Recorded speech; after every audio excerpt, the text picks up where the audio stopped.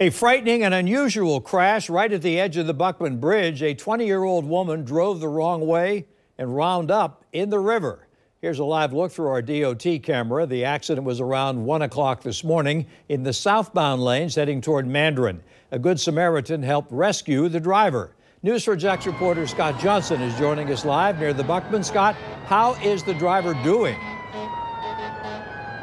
She's doing okay. You're about to hear a fire truck go by me. That has nothing to do with this. But I want to show you what happened up on the Buckman. So this woman was driving northbound over toward Orange Park. Somehow she gets across the interstate and starts heading into the southbound lanes. And then she goes into the river. Fortunately, she's okay. We joined the other drivers with trying to figure out how exactly did a 20-year-old go the wrong way on the Buckman and wind up in the river. How do you do that? That's what we were wondering. No, I mean, I live down around Tampa, and they always have the wrong way drivers going onto the off-ramps. But I've never heard of anybody doing that. That's crazy.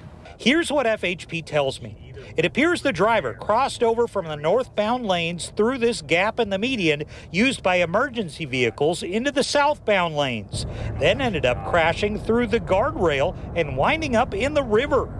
Drivers are stunned this would happen on the bridge. It's always under construction. But you think it's pretty simple to drive on? Yeah, it's pretty simple to drive on. Master Sergeant Dylan Bryan with the Florida Highway Patrol talked to me by phone and says a Good Samaritan saw her go in, and fortunately her car did not get very far into the water, waist deep at most. Exited his vehicle and waded out into the water. It's a shallow area of water. Waded out and assisted her from her vehicle and brought her back to land. It's unclear whether she was driving distracted under the influence or if it was some sort of crazy accident. But drivers are still stunned, telling me they can envision a lot of crashes on the Buckman, but crossing into the opposite lanes, then going into the river, that's a new one. It's just unreal. I mean, the thing's lit up like an airport.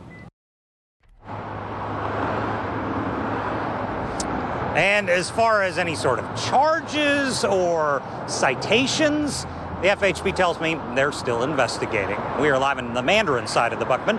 Scott Johnson, Channel 4, the local station.